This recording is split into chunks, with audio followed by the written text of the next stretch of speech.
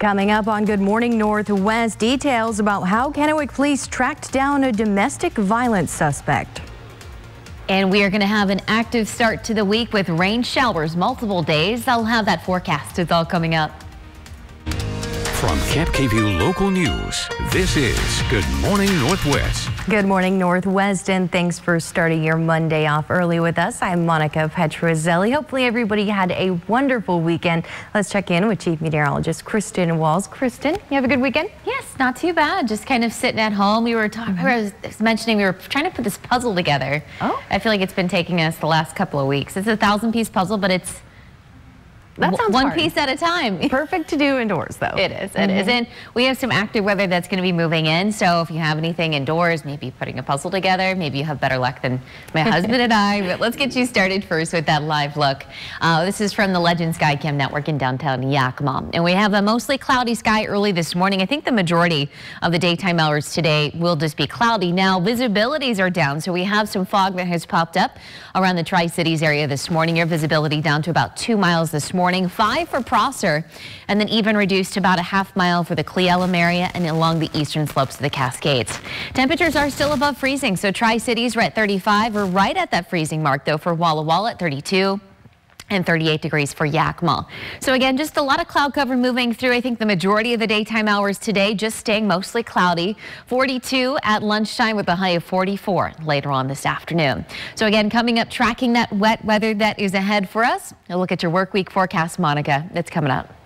Thank you, Kristen. Well, a Walla Walla man is facing a murder charge after police say he shot his brother and his father. Police were called out Friday afternoon to a home on Stadium Drive where they found the suspect, 47-year-old Stephen Allen Taylor. His 72-year-old father and 43-year-old brother were also there with gunshot wounds. The father died on scene and the brother was taken to the hospital. Detectives and the Street Crimes Unit are still investigating what happened. And police arrested a Kennewick man for domestic violence Saturday morning after he broke a restraining order. KVD says that 27-year-old Salvador Pantaleon Martinez was at a home in the 3200 block of West 9th Court just before 1:30 a.m.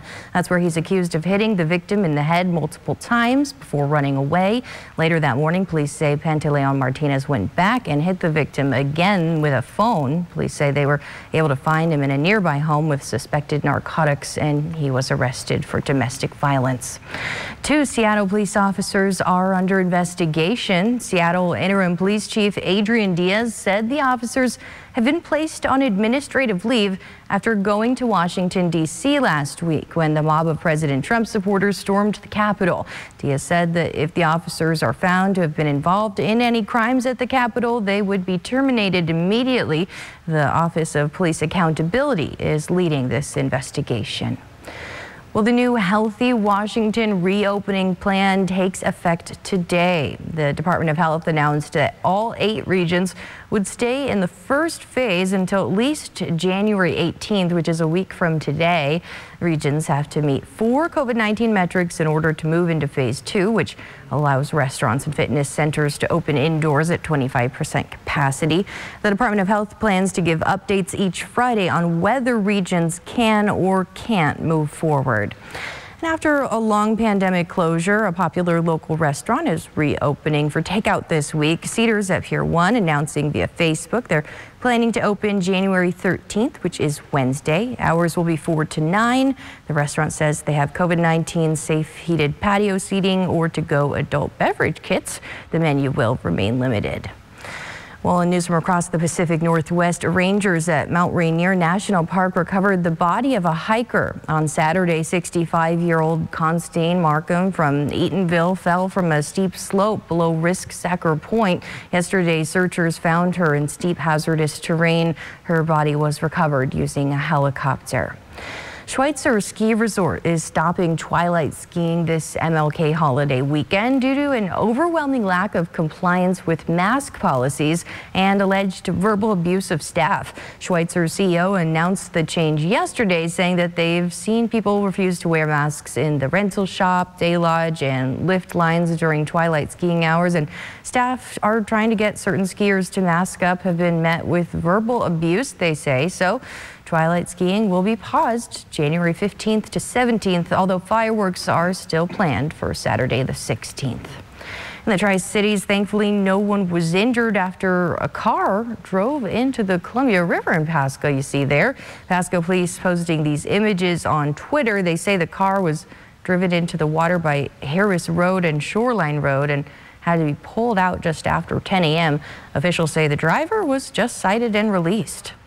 Alrighty, check this out at 5:05. President-elect Biden will not be the only one getting some fanfare when he enters the White House this month. His rescue dog, Major, is being honored with his own inauguration. The Delaware Humane Association and Pumpkin Pet Insurance are teaming up to host a virtual ceremony celebrating the nation's first shelter dog to step into the role. The inauguration is scheduled for January 17th, 3 days before Biden's own inauguration, and will be hosted by Jill Martin of NBC's Today. A $10 minimum donation is required for those who want to join the Zoom event, and all the proceeds will go to the Delaware Humane Association. Well, that's one happy pup. I know. You know, no matter who you support, you can get behind this dog's politics. Yes, you kind of see what you did there. Okay, all right. It's Monday, you guys. Let's take a quick break here in Good Morning Northwest. But first, let's take that live look outside. And back to a lot of cloud cover early this morning and a little bit of some fog that has developed, but tracking several days of rain chances moving in this week. Your full forecast, it's all coming up. Plus, why Amazon is investing billions of dollars in affordable housing to fix a problem the company helped create. Welcome back, everyone. $2 billion. That's how much Amazon says it's planning to invest in 3 U.S. cities over the next 5 years. The money will go towards affordable housing in Seattle, Nashville, and Arlington, Virginia. The company plans to have at least 5,000 employees in each of those cities. Amazon has been criticized in the past for driving up the cost of housing in areas where it's opened up larger operations. And this week's Consumer Electronics Show will be online only for the first time in its 54-year history. Exhibitors usually head to Las Vegas to show off the latest trends in tech. That's not possible this year, though, due to COVID-19, so they'll be in what CES calls its digital venue. This year's topics seem likely to focus on home automation, health, and 5G. The 4-day event starts today. Coming up next on Good Morning Northwest, lawmakers are considering putting the 14th Amendment to use, which could mean some members of Congress could get kicked out. Welcome back. In news from across America, House Speaker Nancy Pelosi is asking Democrats for their input on using part of the 14th Amendment. Under the U.S. Constitution, it allows representatives to remove other members of Congress if they violated their oath by engaging in, quote, insurrection or rebellions, or given aid or comfort to the enemies thereof. Representative Cori Bush tweeted that she plans to introduce a resolution today to, quote, expel members of Congress for violating that amendment. She went on to say, quote, we can't truly have unity without accountability. House Democrats are pushing to remove President Trump from office. As early as this morning, they'll introduce a resolution that would call on Vice President Mike Pence and the president's cabinet to invoke the 25th Amendment. That would force President Trump from office and make Pence the temporary president. House Speaker Nancy Pelosi says Pence will have 24 hours to respond before they move forward with impeachment. If the resolution doesn't pass by unanimous consent, then the measure will be brought to the floor for a full vote on Tuesday. To invoke the 25th Amendment, Pence would need a majority of the cabinet to agree Trump is unfit for office. And with less than 2 weeks before Inauguration Day, President-elect Joe Biden is introducing 2 key nominees for his economic and jobs team. Biden introduced Rhode Island Governor Gina Raimondo for Commerce Secretary and Boston Mayor Marty Walsh for Labor Secretary. The president-elect touted the diversity and historic firsts in his cabinet and said he fulfilled his promise of having a cabinet that looks like America. The mission of the Commerce Department is a very simple one: to help spur good-paying jobs, to empower entrepreneurs to innovate and grow, to come together with working families and American businesses to create new opportunities for all of us. now we have the opportunity to put power back in the hands of working people all across this country. And that is a good thing for our economy and for our country. Biden also said this will be the first cabinet ever that's evenly composed with as many women as men. All nominees require Senate confirmation. The total number of people arrested in connection with the Capitol riot so far is 83. That's according to data analysis from CNN. One of the latest people to face charges is an Arizona man who was seen carrying a spear on Wednesday. He faces 1 count of entering or remaining in a restricted building and 1 count of violent entry and disorderly conduct on Capitol grounds. Florida resident Adam Johnson faces those same charges plus 1 count of theft of government property. He was seen removing the House Speaker's podium. Law enforcement officials are reviewing social media to find more suspects and are asking the public to help identify those involved. More than 100,000 Texans have been without power after a massive snowstorm. PowerOutage.us says the losses are mainly in the eastern part of the state. Austin Energy says most issues are due to snow pushing tree limbs into power lines, and meteorologists say some parts of Texas got 8 inches of accumulation. Arkansas, Louisiana, Mississippi, and Alabama are in the path of the snowstorm now, and the National Weather Service has a winter storm warning in effect until this morning. Now, KapKView First Alert Weather with Chief Meteorologist Kristen Walls.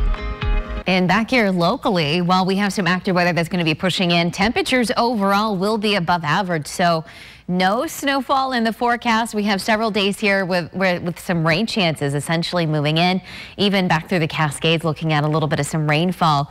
So there's going to be a little flooding concern there as well. So downtown Yakima this morning overall just mostly cloudy. We have some fog that has developed early this morning, so our visibility coming down just a bit.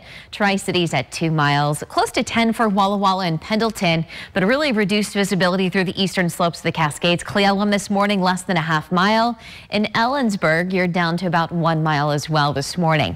Temperatures early this morning have been, for the most part, above freezing. So we're at 34 Tri-Cities, 38 in Pendleton.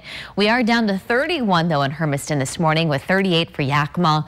And Toppenish, good morning to you. You're at 37 degrees. So as we switch over to the winds, our winds today will be fairly light, but we will see the winds changing up, turning breezy for the next couple of days. So for Tuesday and Wednesday, it will be breezy as this next system starts to push in. But the majority of the day today, we're going to stay mostly cloudy. We're starting off on the radar and satellite this morning, a lot of clouds, but this is our next system that's going to bring us a lot of soggy weather to our area locally. That's going to start as early as tonight and continue on and off Tuesday, at least in the early part of the day on Wednesday. So here's Futurecast. Again, through the majority of the day today, I think the rain chances will be staying mainly just up to our north. Cle Elum, Ellensburg, Moses Lake. That rain is expected through the eastern slopes and even through the Cascades. So those higher peaks expecting some rainfall as well. But notice just after about 8 or 9 o'clock tonight, the rainfall is expected to move on in. We'll continue to have the wet weather overnight. A soggy start for your Tuesday morning. There's a look at 8 o'clock. We'll still have some spotty rain showers by lunchtime into your Tuesday afternoon. And then we'll get another shot of some pretty steady rainfall Tuesday night at 10 o'clock before a lot of this will start to come to an end. There's a look at 4 a.m. Wednesday morning. I think by later in the day Wednesday, especially by Wednesday afternoon, that sunshine's going to be back, but it's certainly going to turn breezy. Some of our wind gusts on Wednesday could be between 30 to 35 miles per hour, really once we start to dry things out. So highs out there for today, we are expecting 43 for Toppenish into Yakima, 44 in the Tri-Cities with 43 in Prosser, 43 as well for Connell. A little bit warmer there for Walla Walla at 46, mid-40s for Dayton. As we switch over to tonight's forecast, those rain showers moving in, temperatures overnight dipping down into the mid to upper 30s. So there's your 7-day forecast. We'll have a few showers lingering into early Wednesday and then starting to dry out, although temperatures will be going back down. So from 54 Wednesday, 47 on Thursday. Pretty quiet for the upcoming weekend with those highs back in the low 40s. And your 7-day for Yakima, breezy for Tuesday and Wednesday. Wednesday up to 50 degrees as we dry out, and then back to some sunshine Thursday with a high of 44. We'll be right back with much more after the break. Welcome back. In your entertainment news, Mean Girls is one more Broadway show that has fallen prey to the pandemic. The Tony-nominated musical, based on a 2004 film written by Tina Fey, made the announcement on its Twitter page saying the cast and crew played 833 performances at the August Wilson Theater, and we loved each and every one. Broadway has been hard hit during the COVID crisis, and theaters have remained dark since March. Mean Girls plans to resume its national tour this summer, and there is a movie adaptation of the Broadway version to come as well. Well, Taylor Swift dropped 2 new songs last week, one titled It's Time to Go, but it looks like the singer is not taking her own advice when it comes to the Billboard charts. Swift's latest album, Evermore, returned to #1 on the Billboard 200 chart for a 3rd non-consecutive week, giving her a total of 51 weeks at #1 across all 8 of her chart-topping albums. That means the pop star has now tied Michael Jackson for the 4th most weeks at #1 on the charts. The Beatles hold the 1st place title with a record 132 weeks, followed by Elvis Presley with 67 and Garth Brooks coming in 3rd with 52 weeks at the top of the Billboard 200. All right, well, what if drones had a sense of smell? That's what some researchers have been working to find out. This is called the Smellicopter, Kristen. And basically, researchers just slapped a moth antenna on the drone to give it a sense of smell. This allows the drone to sniff out the source of a scent and navigate to it. The long-term goal is that they can one day sniff out objects like bombs. Oh, wow. That's so interesting. So a moth antenna. I need to know a little bit more about moth antennas have super keen senses of smell, so they're able to attach that to the drone. Well, there you go. What will they think of next? I know. Okay, coming up next on Good Morning Northwest, the curtain came down hard on the Seattle Seahawks 2020 season. We'll bring you the highlights from this weekend's playoff game. Plus, the Tri-Cities have a new football team to cheer for, and they just held their first tryouts. And at 5:26, as we give you that live look in downtown Yakima, we are looking at several days here of rain chances moving in. Your work week forecast, it's all coming up.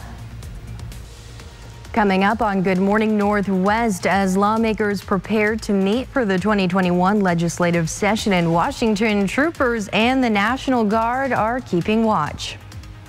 And we are getting ready for another round of some active weather to move into the Pacific Northwest. What that means for us locally, I'll have that forecast. It's all coming up. From KapKView Local News, this is Good Morning Northwest. Good morning, Northwest. Thanks for kicking off the second work week of 2020 with us. I'm Monica Petrozelli, checking in now with Chief Meteorologist Kristen Walls. Kristen, a wet week ahead? Yes, we have some rain chances that'll be spilling in. This morning, though, if you're looking to head out the door, it is a dry start, but we have a little bit of some fog that has developed in spots, so just a heads up there. Live look right now from Richland's Columbia Point. This view not too bad. Pretty dark out there at this hour. Sunrise taking place right around 7:30 early this morning, so still a couple more hours left before that sun starts to come up this morning. Not expecting a whole lot of sunshine today. As far as visibilities go right now, Hermiston, you're down about 2 miles, 5 in the Tri-Cities, so starting to see some improvement from less than about a half mile about an hour ago, and then reduced visibility there for Cle Elum as you're down about a half mile early this morning as well. Temperatures 34 in the Tri-Cities, 38 in Yakima, and then down to 32 for Walla Walla, and there's all the cloud cover this morning.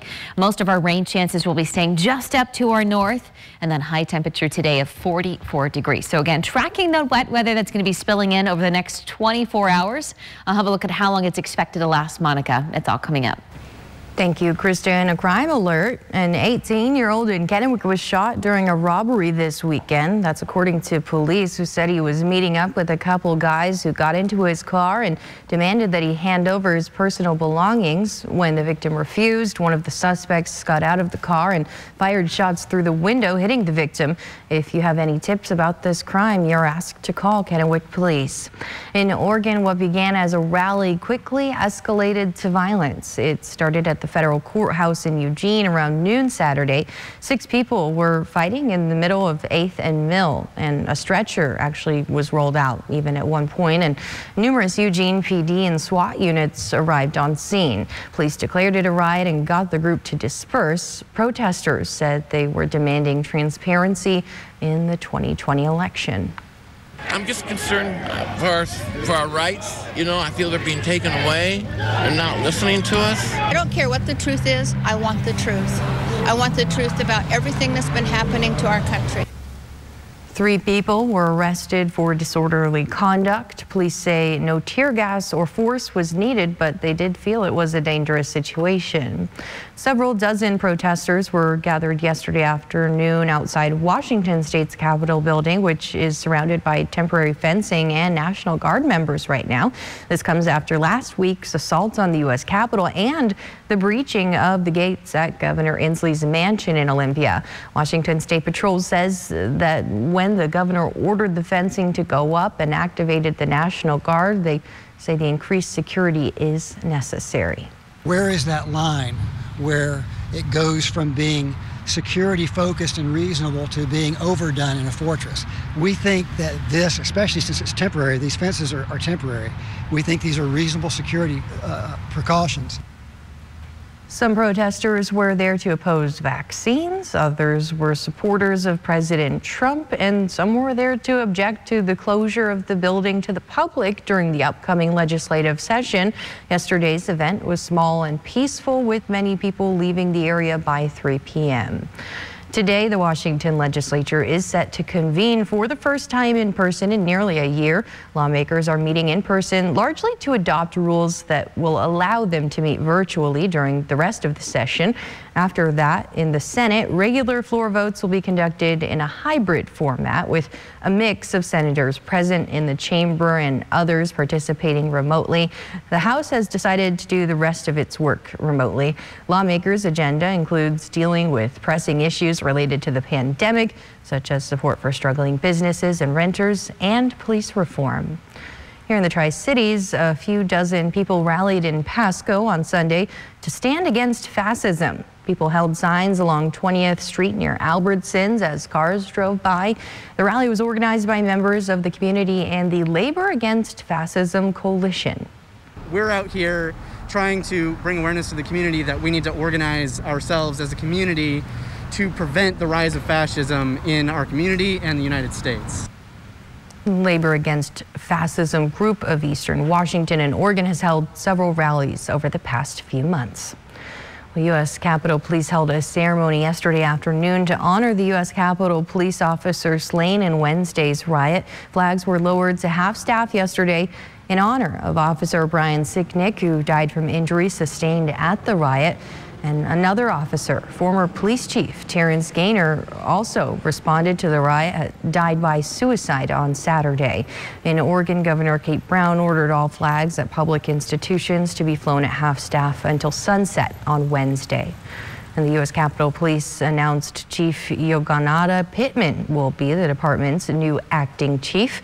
Pittman is succeeding former Chief Stephen Sund, who stepped down following Wednesday's insurrection on Capitol Hill. She'll be the first woman to serve in that position. According to USCP's website, Pittman led the efforts to provide the security footprint for the 2013 presidential inauguration. Pittman is a 1999 graduate of Morgan State University with a Bachelor of Science degree in psychology.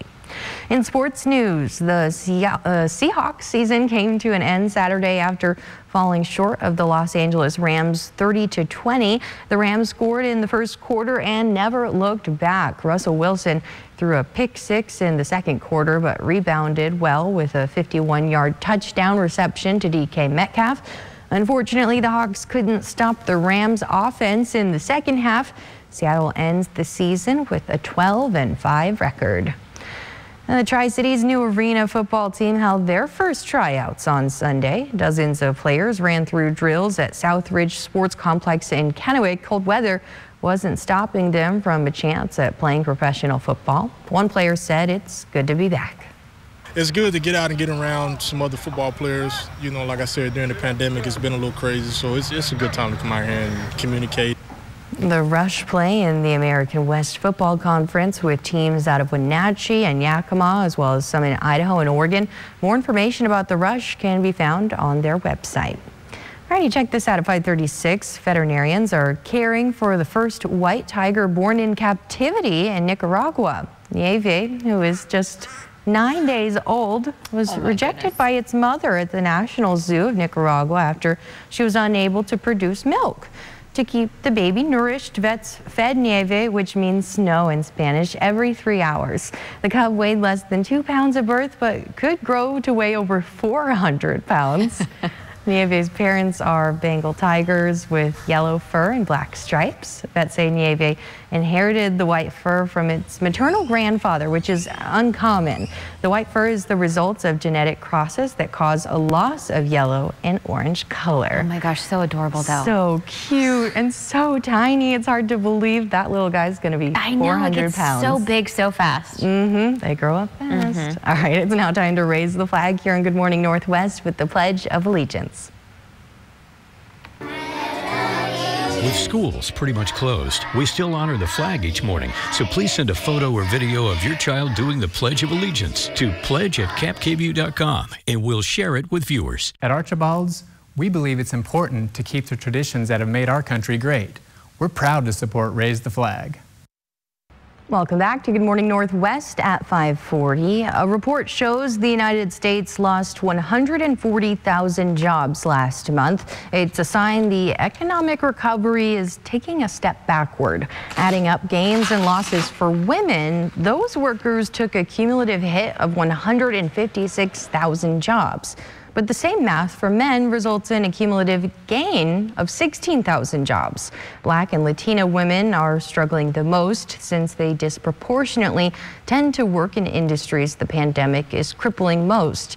Investors seem hopeful Democrats can turn around the economy with stimulus and employment plans. Coming up next on Good Morning Northwest, authorities have found the crash site of a Boeing 737-500, a day after the aircraft plummeted into the ocean with 62 people on board. Now, KapKVU First Alert Weather with Chief Meteorologist Kristen Walls. Happy Monday, everybody, and welcome back to Good Morning Northwest. Pretty quiet weekend overall, mainly dry. A lot of cloud cover yesterday. But we are looking at more active weather to move into the Pacific Northwest. Some pretty heavy rainfall is expected across Washington and Oregon, mainly as we head into the day on Tuesday. Now, we have some wet weather that's already starting to slide in the Pacific Northwest early this morning for Seattle and Portland. For us, though, locally, we will get that chance for some wet weather to develop later tonight and then on and off for your Tuesday. Now, because of all of the rain chances that are expected back through the Cascades, there is a flood watch that's in place. So the snow levels will be pretty high. They're expecting that rainfall on top of already the snow that they've been seeing the last couple of weeks. So that could lead to some creeks and streams on the rise. That'll start this evening through Wednesday evening. Again, the majority of the Cascades under that flood watch during that time frame. Here locally, we have a lot of cloud cover as we start off your morning with some fog that has popped up around the area. But as we give you a closer look here at Futurecast and time things out for the next couple of days, again, we will see these rain chances moving in. Now today, the best chance for some rain showers, mainly from Yakima Valley and areas up to our north, from Ellensburg, Cle Elum, and up towards Moses Lake. I think the majority of the Columbia Basin into the Tri-Cities will stay dry today, at least during the daytime hours. But overnight tonight, just after about 8 o'clock, that wet weather starts to spill in. We'll have a soggy start to your Wednesday or to your Tuesday morning, so expect those on and off rain showers through lunchtime, and then still some spotty rain showers for your Tuesday afternoon.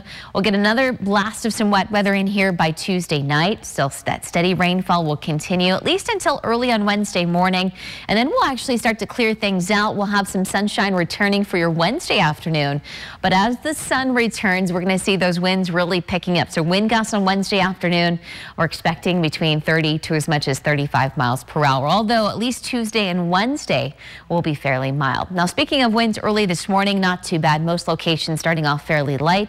The exception around Dayton this morning, you are already up to about a 14-mile-per-hour wind. Now, we have the visibility reduced just a little bit this morning. Tri-Cities down to 5, 1 in Hermiston, and especially there along the eastern slopes of the Cascades. Cle Elum, you're less than about a half mile early this morning. morning. And our temperatures were at 34 in the Tri-Cities, right at that freezing mark for Walla Walla, and then 38 over into Yakima. So we are expecting numbers in the low 40s for Toppenish into Yakima.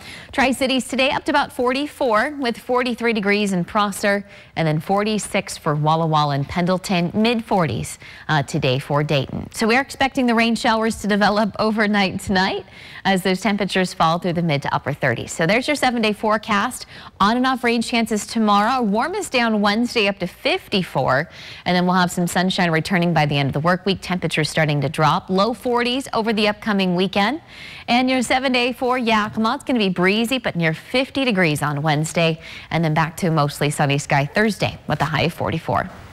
Thank you, Kristen. In news from around the world, Indonesia's Navy search team has located the wreckage from a plane that crashed shortly after takeoff from Jakarta, Indonesia. According to the National Transportation Safety Board, the Boeing 737-500 dropped to 10,000 feet in less than 1 minute before disappearing from the radar Saturday.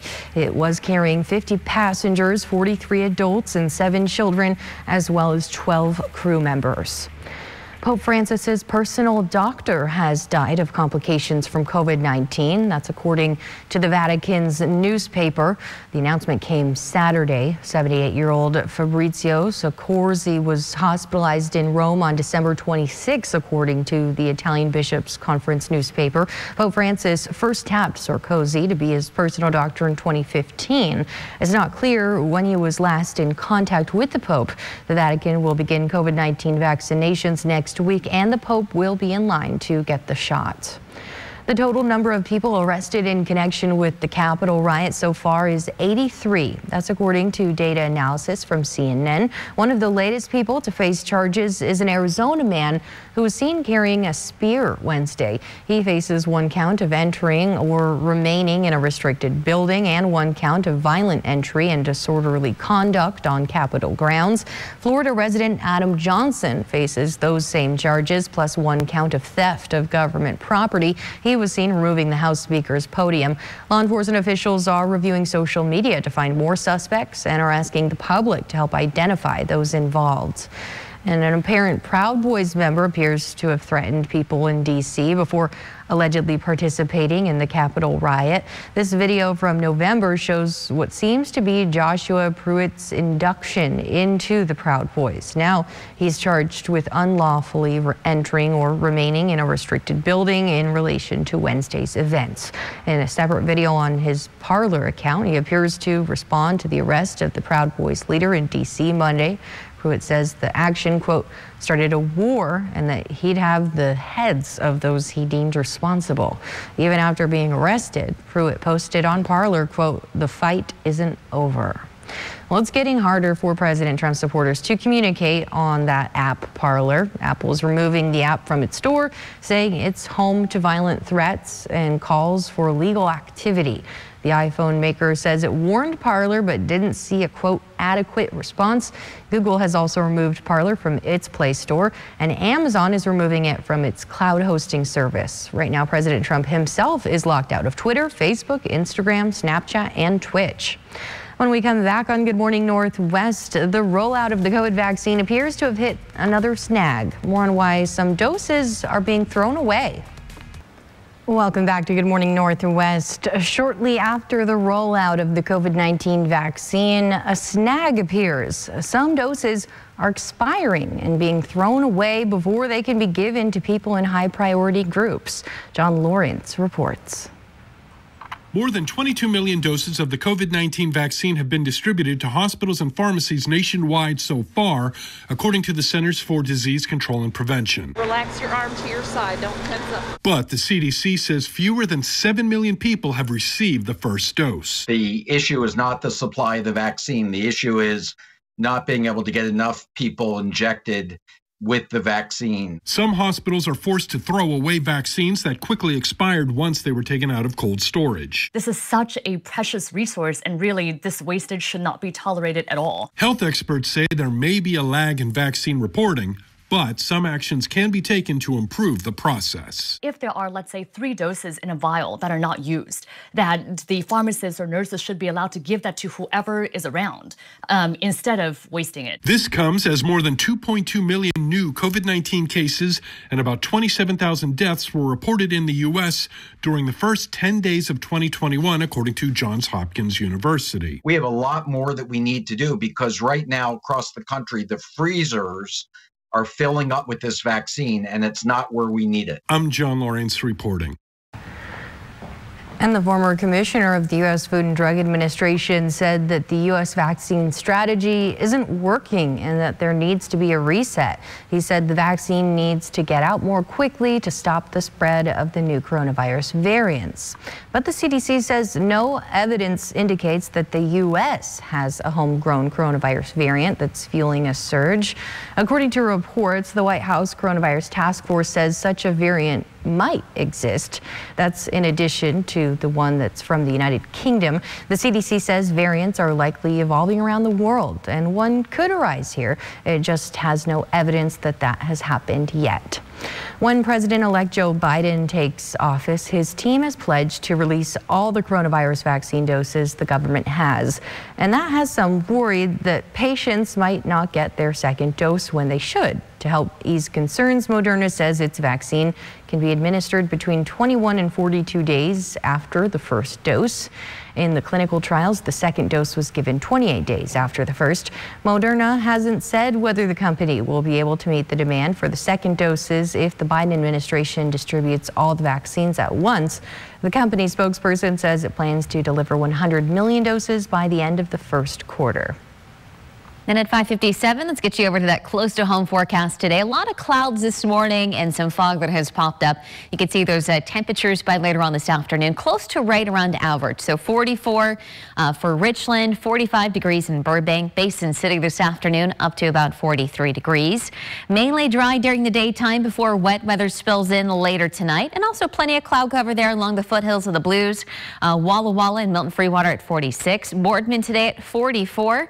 Pilot Rock jumping up to about 46 degrees. We're expecting some wet weather around the Yakima Valley by later on this afternoon with that mostly cloudy sky. Union Gap 41, Natchez at 39, and Sela today up to about 41 degrees. And just going to be a soggy day overall. Should be mainly dry this morning, and then the rain showers develop later this morning into the afternoon with 39 Ellensburg and Vantage up to 41. Thank you, Kristen. Well, now to some of the positive stories coming out of the pandemic. They're veterans, in-laws, and friends for more than 70 years. And now 2 men in New Hampshire can add vaccination partners to that list. Edward Wilson and William Wentworth have been through a lot of life's turning points together. They've been friends since 1949. Both served our country. Now, in their 80s, they're staying connected even through the pandemic. And they're excited to get the COVID-19 vaccine together through the Manchester VA. I still work at the library, and it's been difficult because I haven't been able to do that. I like to keep active, and you can't in a situation like this. So just being able to move about would be, I think, the blessing that we're looking for. And they're now among the 200 veterans the Manchester VA has vaccinated so far. And these old friends might be lucky they live in New Hampshire. Officials there say the state is having one of the fastest vaccine rollouts in the country. But what a lot this friendship that they've done together. And the stories that they could tell, and good for them. They're going to overcome this pandemic together.